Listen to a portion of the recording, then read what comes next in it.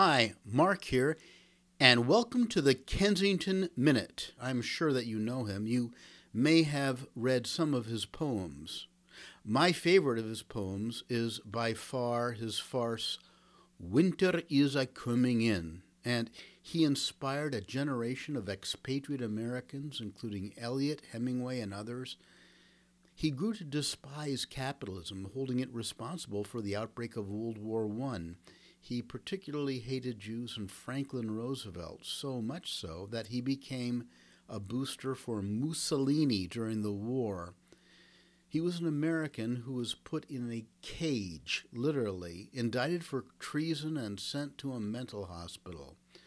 Do you know who he was? Yes, of course you know who he was. He was Ezra Pound, likely the most culturally talented traitor in American history.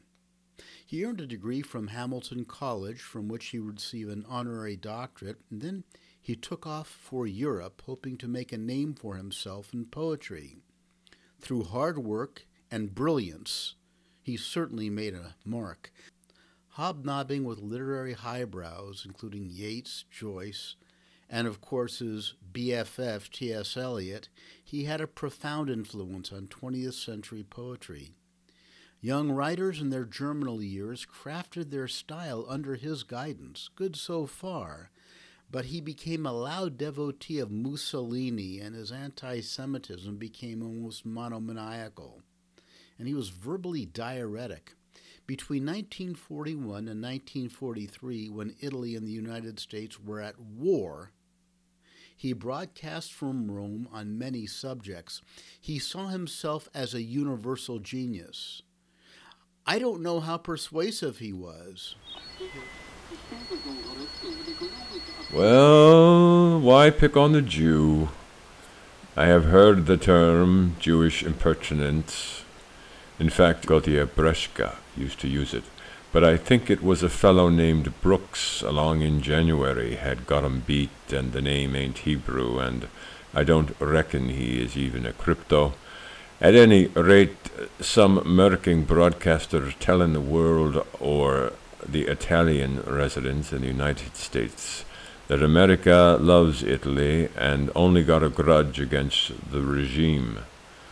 Well, as Franklin Delano was recently cursing out the Italian for what they did in 1911, before the word fascist existed, he certainly has got no alibi whatsoever. All right, there you go. I don't know what's with the twirling R's or the Chaucerian twang.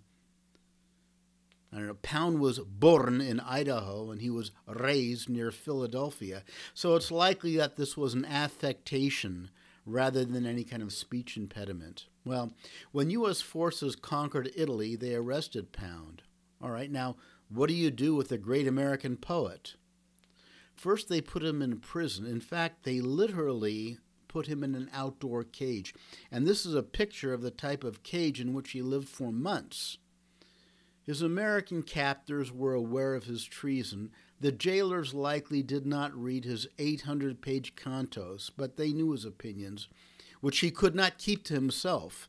They were not inclined to offer him hospitality. Nonetheless, Pound continued to write and translate Confucius into English. He's a master of languages and read Chinese, Italian, Anglo-Saxon, German, French. Remarkable man. Well, he had to be charged with something. The British hanged the traitors Lord Haw and John Amory. John Amory created the British SS. Traitors. And Pound? Nope. No air dancing for the poet. Doctors declared him to be, quote, insane and mentally unfit for trial. And he spent 12 years in St. Elizabeth's Hospital for the Criminally Insane in Washington, D.C. At the time, St. E's had a very fine reputation.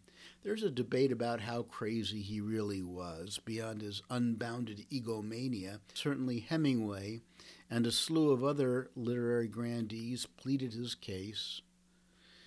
Now, those were the same people who called him insufferable, egotistical, obnoxious, lecherous. His friends called him that, really. William Carlos Williams, Yeats, and the rest. Well, the authorities let him out of prison, and he kept writing, and he started winning prizes again. Dramatic and poetic to the end. He died in Venice in 1972. There are several documentaries about him. I recommend Ezra Pound and American Odyssey. I'd like to see a Hollywood movie made about this man. Now, who would star as the grizzled poet? Maybe Matt Damon? No. I think at best he is a very credible actor. But does he have the intensity needed for a first-rate Pound? Maybe there's a 35-year-old method actor out there who's great for the role of snarling and reciting. A young Al Pacino or John Cassavetes. Daniel Day-Lewis. Leonardo DiCaprio? No, not Leonardo DiCaprio. Well, what are your ideas? Who's the perfect Pound?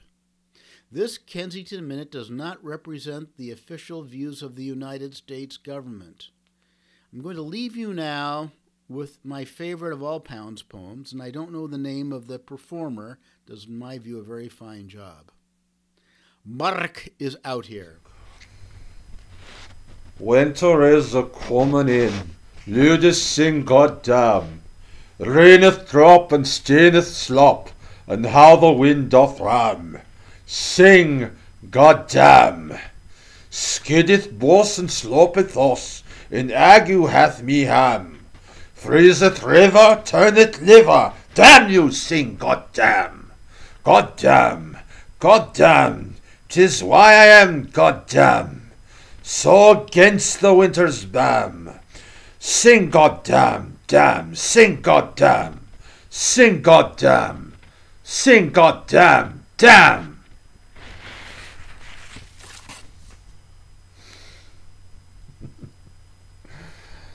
I had fun.